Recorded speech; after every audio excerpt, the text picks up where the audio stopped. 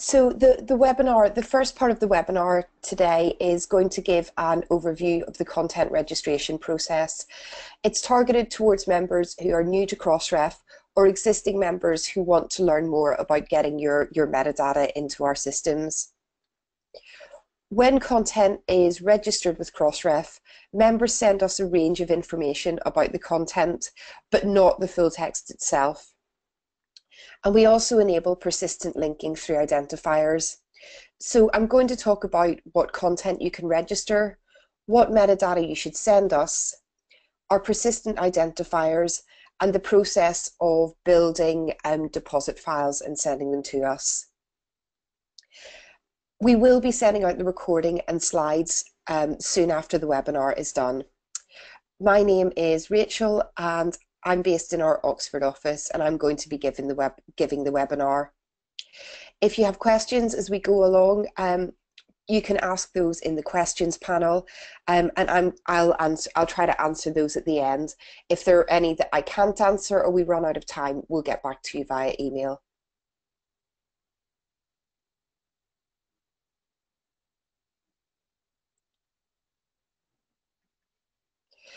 So, what content can you register with Crossref?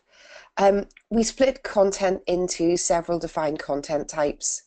So we currently support deposits for journals and journal articles, which is what we get the most of, books and book chapters, conference proceedings and papers, reports and working papers, dissertations, standards, posted content that includes preprints, data sets, and components, which are supplemental materials.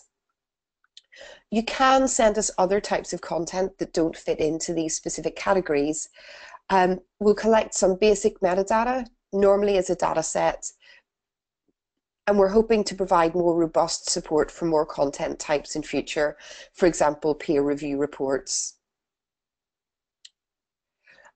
When you register your content, you need to send us basic citation metadata for every item that you register. So enough information to make sure to show us information that will distinguish or make your content distinct or unique from anyone else's.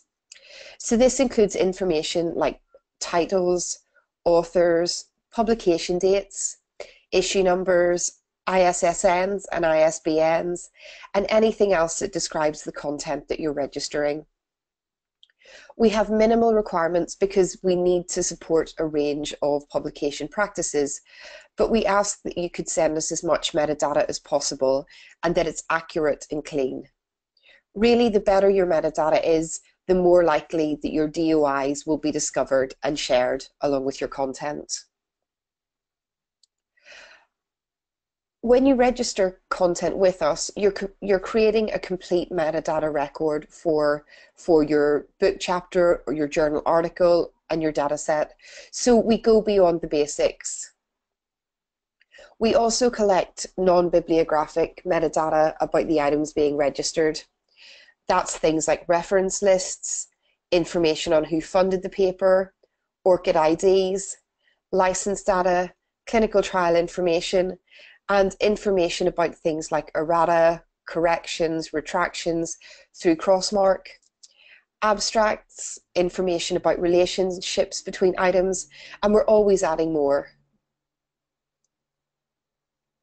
So when you register your content with Crossref, you're also registering a persistent identifier. So Crossref uses DOIs, or digital object identifiers, as our identifier. When you submit your content to Crossref, we register the DOIs that you've included in that information, and then everyone can build persistent links to the item and ensure that the links stay visible. We've got some basic requirements for the syntax of your identifier. So a DOI consists of a prefix, so you can see the 10.1155 on the slide. That's the prefix. And the suffix is what comes after that. When you become a Crossref member, we give you the prefix, and then you will come up with a suffix pattern for your publications. When your DOI is registered with Crossref, it becomes a link whenever the DOI registry URL, so that http doi.org, is added to the front of the DOI. Over time, if the content moves, you can update the URL registered for the identifier, and the identifier-based URL will continue to resolve. So our identifiers can and do change hands. So if your publications move to a different place on the web, or publications move to your platform, then you can update the existing DOIs that you have to make sure that they always direct people to your content.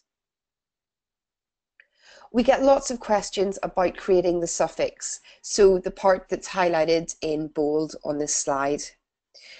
We have some guidelines for suffixes, but this is the really important part. You want to keep your suffixes consistent, you need them to be simple, and you need them to be short. For your sake, it's good for them to be consistent, so that you can easily look at one of your DOIs and ascertain which publication that comes from. And you should establish a pattern that's easy to maintain. They should be simple for the same reason, and you want to be short so that they don't take up lots of space whenever someone is using them in their reference list. And there's a link to the full information and advice on suffixes in the link on this slide, which we will send round. I'm going to go into more detail about registering your content with Crossref, but the basics are simple. You create Crossref XML either through systems on your end or some tools that we have. You send the XML to us or upload it at Crossref, and we process it. And then you or your systems make sure that everything has been registered. So, talking about creating XML, everything that comes to our system is ultimately an XML. We've got a few ways around that if you're not technical and you don't know how to work with XML. But first, I'll go over the basics of what we do need from XML.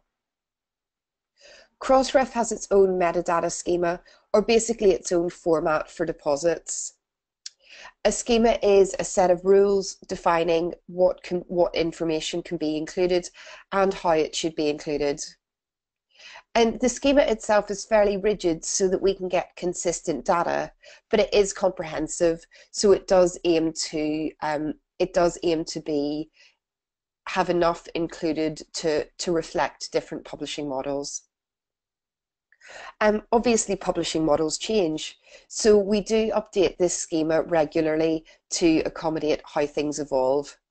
And we rarely do anything that isn't backwards compatible. So things that can be added to older deposits without causing problems.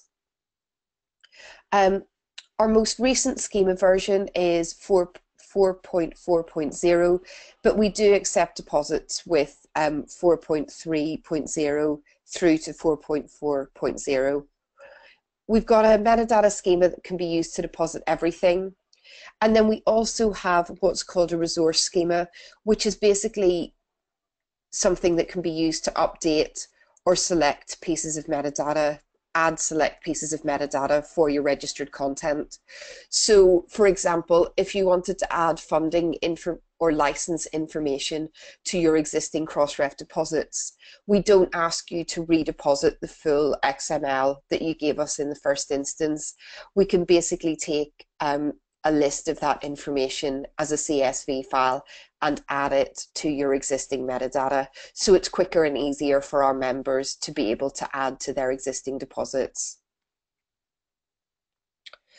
The initial XML that you create for content registration, and this is a file showing the XML in compliance with our schema.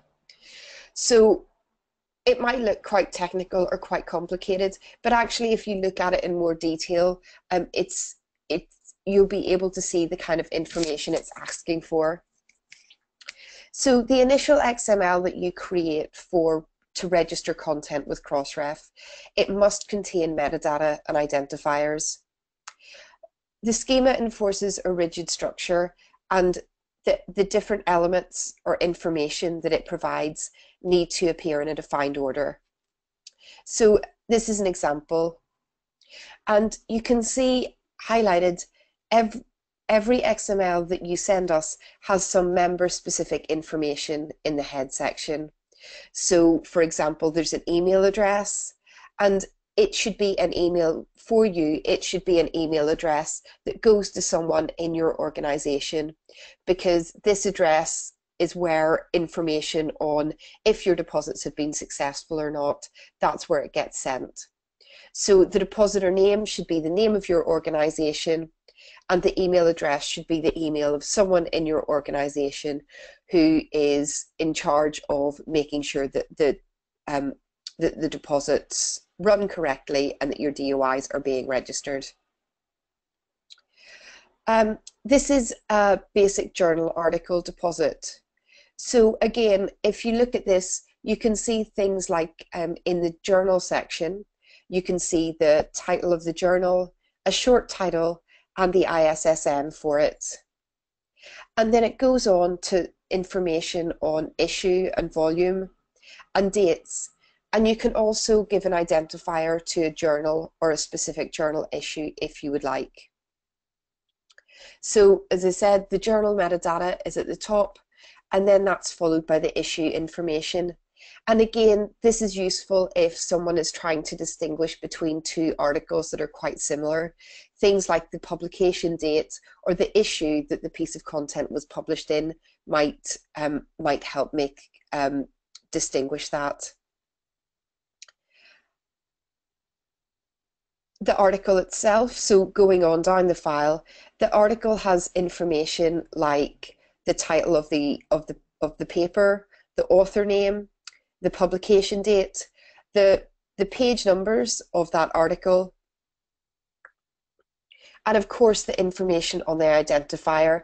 So the DOI data section contains the DOI that you want to register for that piece of content, and the resource talks about, the resource is the URL where the piece of content is currently located.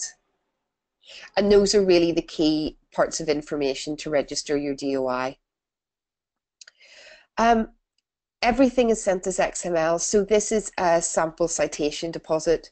So your citations can be marked up, which is the most accurate and the most challenging option, or you can send citations for your papers that are unstructured, so not marked up. You can just put them in one block of text like this. If you aren't able to generate XML, and lots of our members aren't, we do have some other options. So we've got a web deposit form, which is a manual entry form, and it's used by a lot of our members, and we're also working to make it better. This is really basic in that you enter your data field by field, so you just type it in. And what it does is it takes the information that you typed in, it converts it to XML, and then submits that XML for processing. So it will then, whenever you enter that information, you give it your Crossref user ID and password, and you click submit. And the system will send you XML, and it will also let you know that those DOIs have been registered in our system.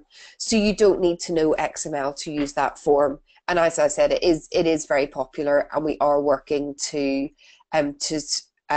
provide an updated and better version of it later this year. And some of our members have systems that produce JATS or NLM XML, and we have written a transformation tool for that. So using that web deposit form that I just mentioned, you can upload JATS or NLM formatted files, article by article, and we will convert those to Crossref XML and deposit them in our system. And we also, if you want to add to your existing metadata records by adding, say, license or funding information, we can take that information in a CSV file and upload it so that that information can be added to your existing deposits. That also can, if you're interested in participating in our similarity check service, you can also deposit full text links to your content using that form. So there are ways to deposit and update metadata with Crossref that don't involve XML. So don't be stuck if you're not sure. Get in touch with our support team and they'll be able to help. You must, whenever you want to register content with us, you must deposit metadata and identifiers.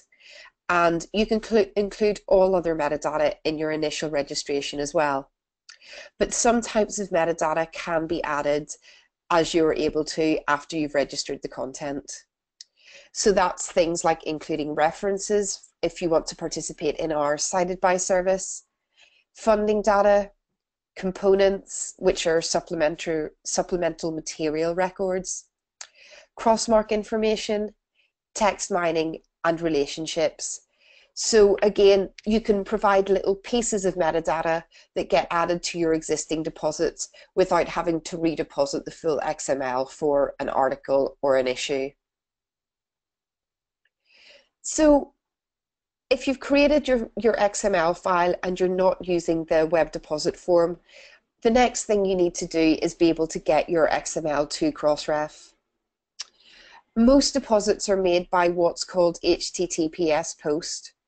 So if you have any sort of automated system, you'll be using that. But we do have an interface for uploading files one by one, which is called the Crossref admin interface. You go to it, log in, and in the upload section, you can upload your XML file and we will process that for you and send an email once that's done. And then the web deposit form mentioned earlier will submit files for you. When your file has been uploaded, it gets added to a queue. Most files are processed within a few minutes, but if lots of publishers are sending us a lot of files, it can slow down if we have a lot of traffic, like everything. So if you've submitted something and you don't get an email with the submission log, you can always go and check in the deposit system. You can view the submission queue and you can check that your deposit is still in the queue. So sometimes we just need people to be a little bit patient. And if you need the file to be processed quickly, do get in touch and we can sometimes move them up the queue. So once your file is processed, we will send you a record. And if it's processed successfully, then that's great. You're done.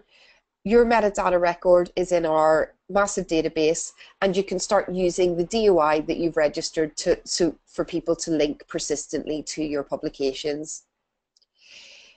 If your deposit fails, then you'll need to go and look at your submission logs and correct whatever issues exist.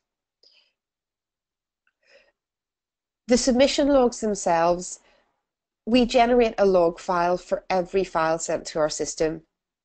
We send the logs out by email, but you can also poll for logs if you've got a system that can support that. These logs or this information is in XML so that they're machine readable, but you can also read it as a person. You can also read it as a person if you're just reviewing the files yourself, which again, lots of people do. So this is an example of a submission log, and this will be sent to you via email after you register your content. The really important part is at the bottom. So maybe you're adding lots of DOIs, you get a big long file back. I always scroll down to the bottom and look at this batch data section. This is a summary of your log results. So if the record count and success count match, so say your record count says 3 and your success count is 3, then that's great. You're finished, everything was processed successfully. If there are any failures, so in this example, you can see the failure count is 1, then you'll need to address those because they mean the record wasn't added into our system. If you have a warning count, and you can see there's one in this example, it means that the record was added and the identifiers are registered, but something needs attention. So I'll talk more about why that might be. Submissions do fail, and there are some strange problems that we can try to figure out, but most of the failures or the problems fall into 3 categories. So maybe your XML isn't valid. We only accept XML that parses or that adheres to our schema. So if your XML is invalid or incorrect for some reason, then we can't process that submission. We do have a tool that can help you try to validate or parse your schema before you actually submit it to us. So that can be good to use as you're getting started with deposits. Some things, but yeah, some things that we do try to check and validate. So we make sure that, for example, the ISSN and the ISBN are valid so that we don't get information that then can't be used later on. Your file might fail because of an issue with your title. So we ask that titles be deposited with us consistently because so every article that you deposit for a certain title, the title must be spelt the same way, and we match that with the ISSN. That's just to make sure, again, that we don't get messy information, and so that if people want to search on the title of your publication, then they can easily find the title and all of the content that's been published. And there might be permissions issues.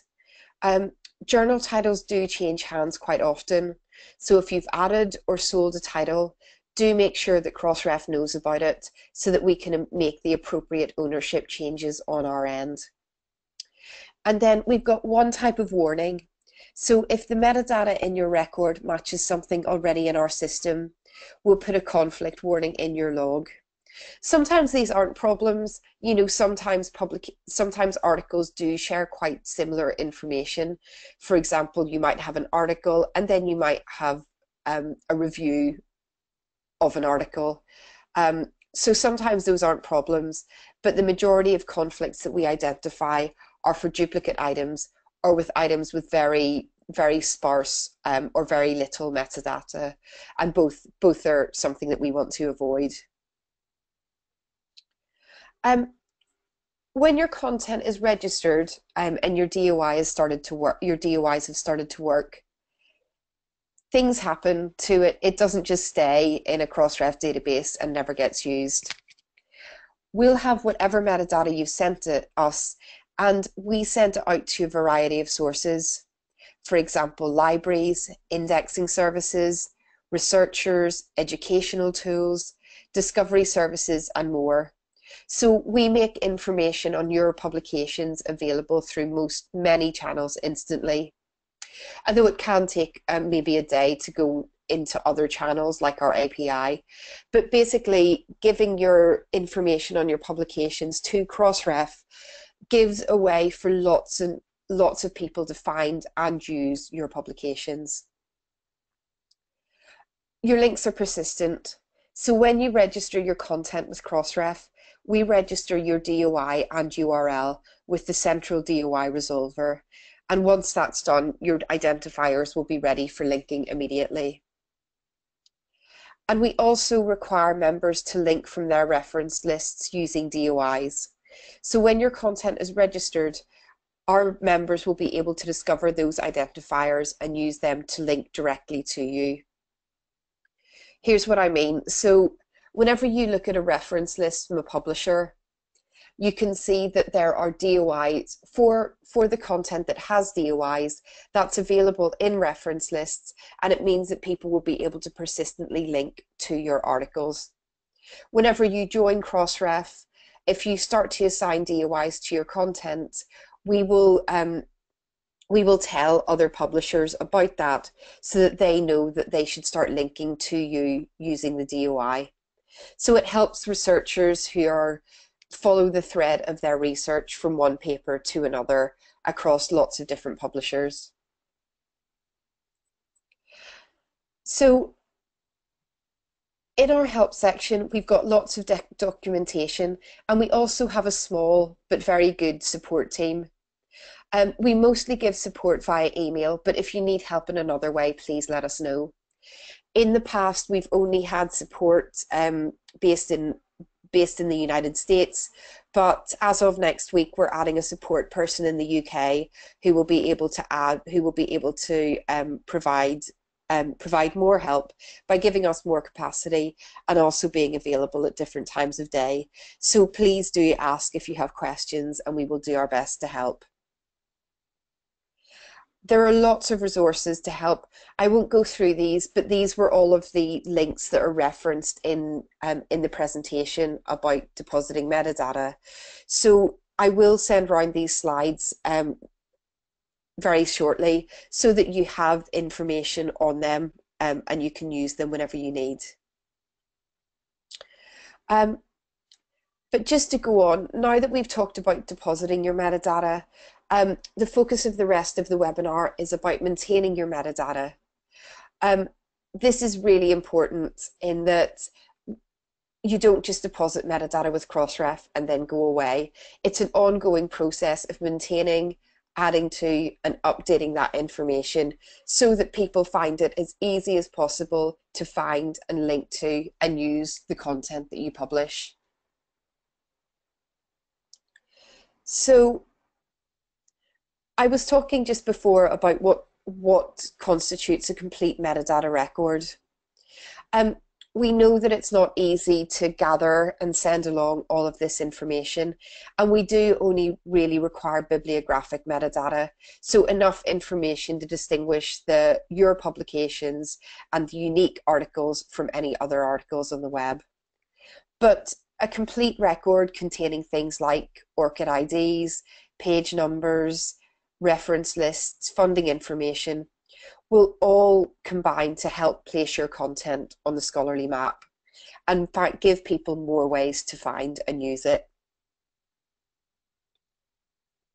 So if you've gone through, so say you started depositing content and you didn't deposit all of the metadata, or some of it's incorrect, or yeah, you had to be a bit creative with it. That's okay. So I'm going to talk about how you can update your existing records with corrections and enhancements. When you create a record and deposit content with us, the most persistent part and the part that you can't change is the identifier you register, or the DOI. The rest of the record can be updated and expanded continuously. Again, we make a distinction between bibliographic and other metadata.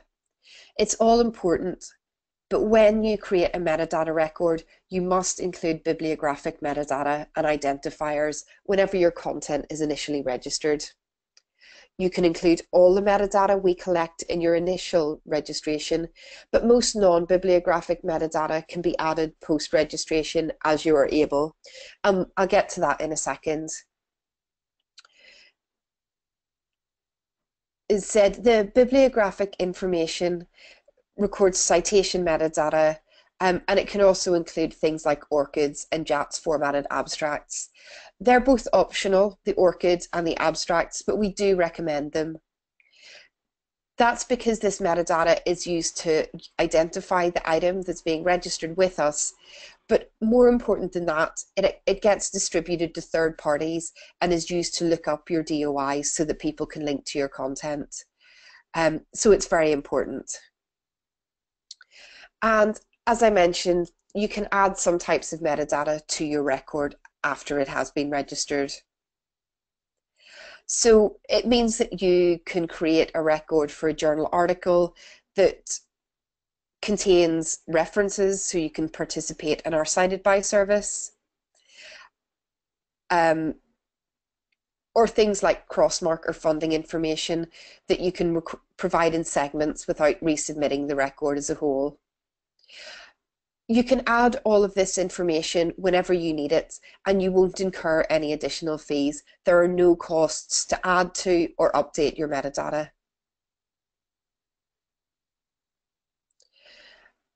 So if you've discovered errors in your metadata, or if you need to update it for any other reason, you'll need to redeposit your metadata with the changes included.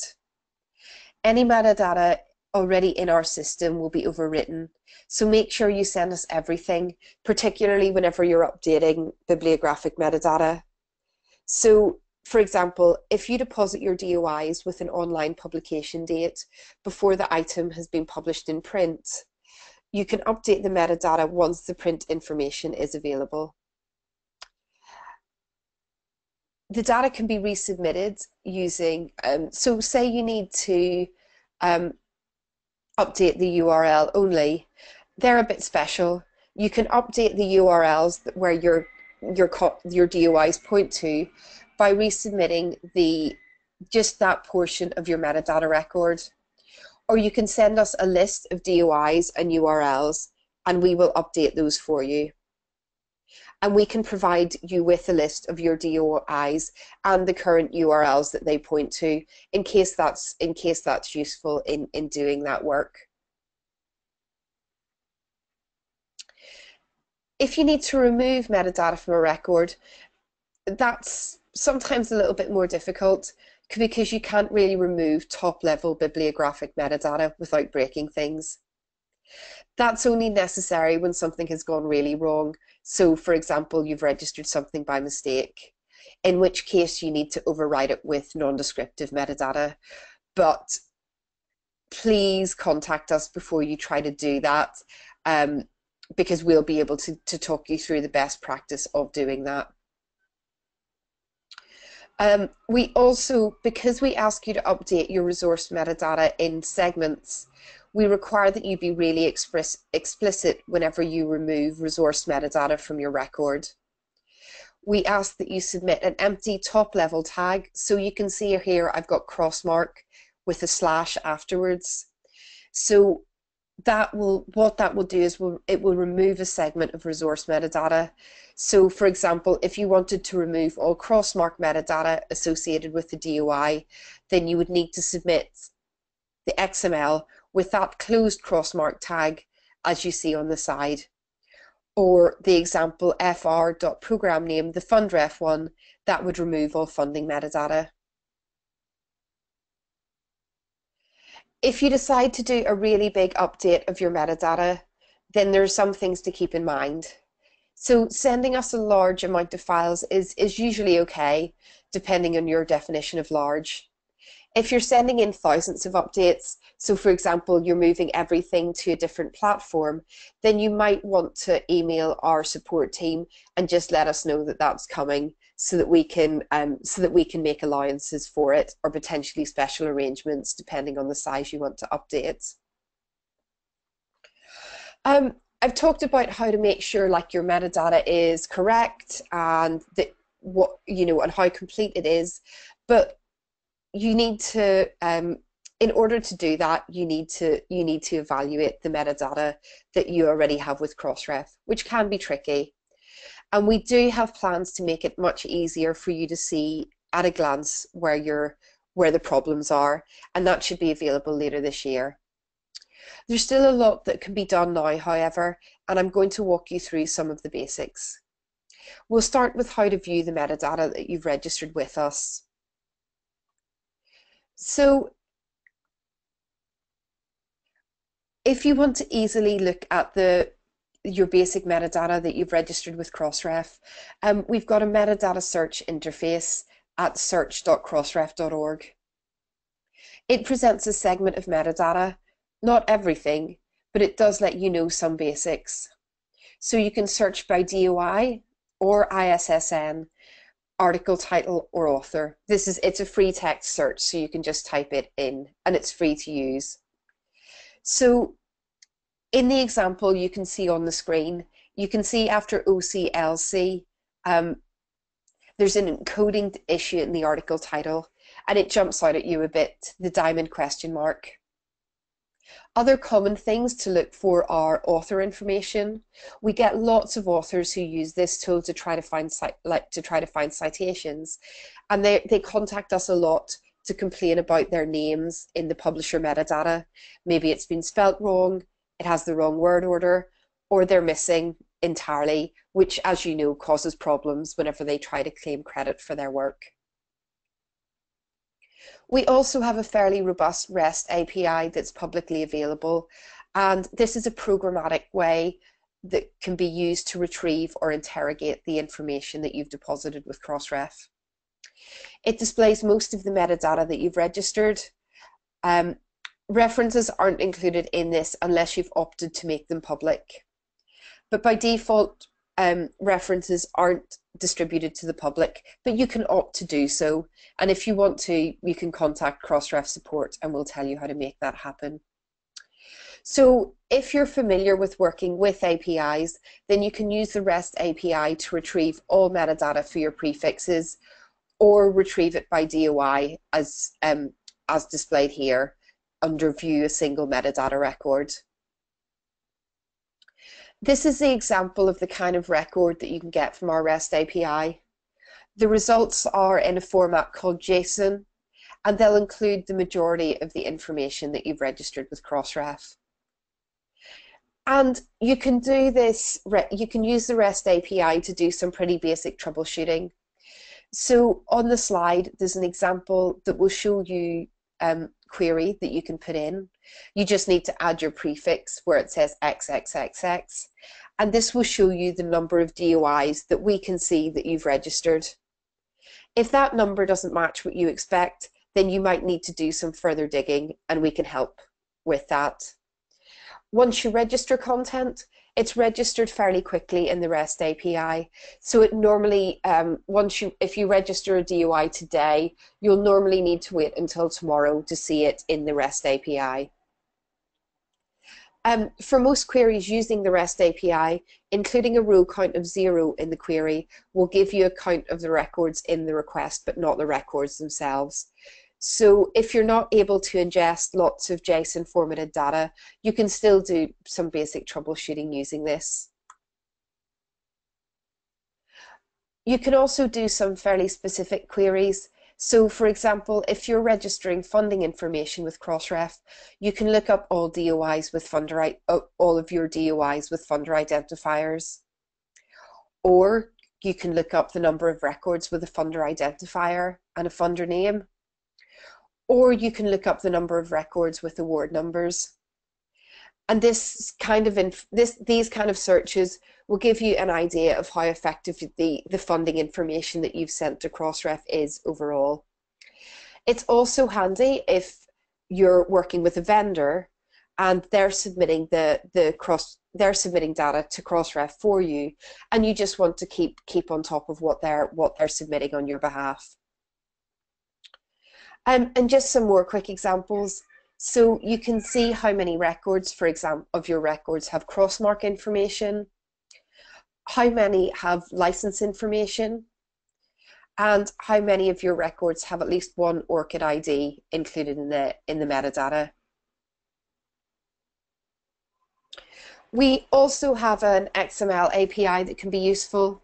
You can use it to look up the metadata you've deposited for an item really quickly.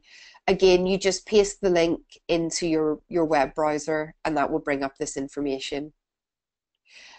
The results will include references if you supply your system login whenever you're doing the query. As I said, we don't display references to the public unless you've enabled that, but we do let publishers see the references that they've deposited themselves. And we also have a tool called the Deposit Harvester. It's OAI PMH based, but it will retrieve your data in title-based sets. I've got links to all of the tools that I'm mentioning at the end of these slides, so if you want to learn more about any of them, this information will be available whenever the slides are sent out. And again, our support team will be able to answer questions if you want to go more in depth in terms of implementing them. This is an example of the type of record that you get whenever you use the deposit harvester or the XML API. A lot of you, I'm sure, will recognize it because it looks just like the XML that you send in for deposits. The deposit harvester is a good way of retrieving complete metadata. Say you've acquired content that's been registered by another publisher, then you'll be able to get their metadata in a format that's ready for you to update it.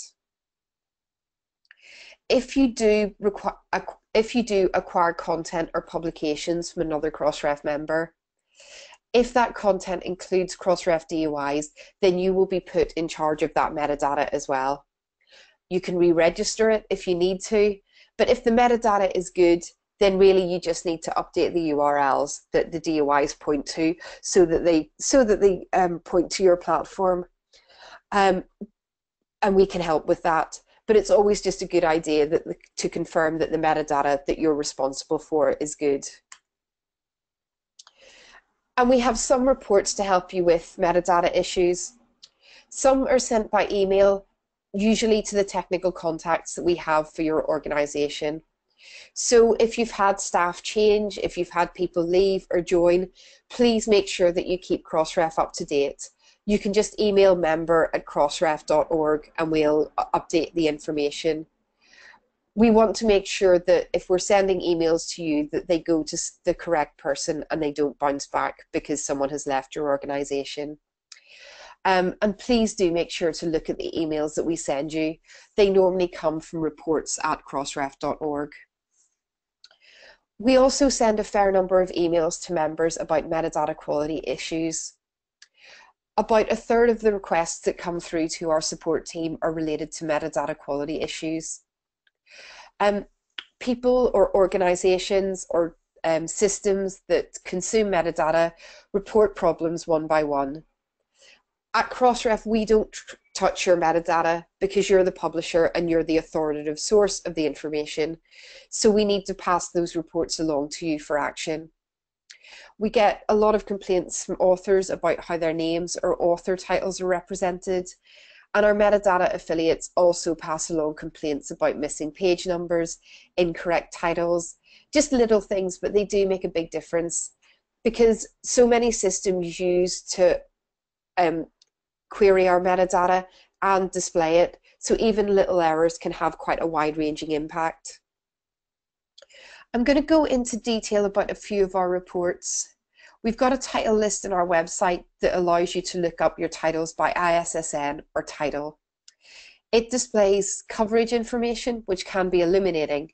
So if you do nothing else, journal publishers might want to scan the coverage listed to make sure you haven't missed out depositing metadata for any issues, or registered content with a publication year of something like 2032, 1332. We've seen things like this.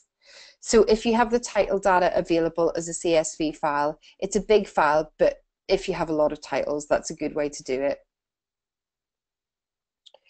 And finally, we have schematron reports. These are used to identify messy metadata. So we need to be flexible and accommodate variances in information. So our deposit schema can't keep all of the questionable data without blocking good information as well. So we do a post-deposit review of metadata and pick up items that we think might be incorrect. So for example, putting together someone's suffix and their surname together, or having incorrect punctuation in the surname, pulling in the email into that. These reports get emailed out weekly on Saturday, and we send out an average of 45 reports a week. That's really tiny considering that we have thousands of members, but it is an effective tool and it does really help members clean up the information that they have with us. As I said before, if you need help, our support team are really great at helping out with potential issues. So we do, please do just email and we'll get back to you. And then finally, as I said, we've included a list of resources that were used in those slides. And I've also linked to a video of a talk given by Ian Calvert at our annual meeting last year. The talk is only about 30 minutes long and it focuses on metadata quality. He has some fun with Crossref metadata and data visualizations. So if you do have some time and you're interested, then please watch it. And finally, I think we have maybe about 10 minutes to take questions. So if you do have any, I'll take them now.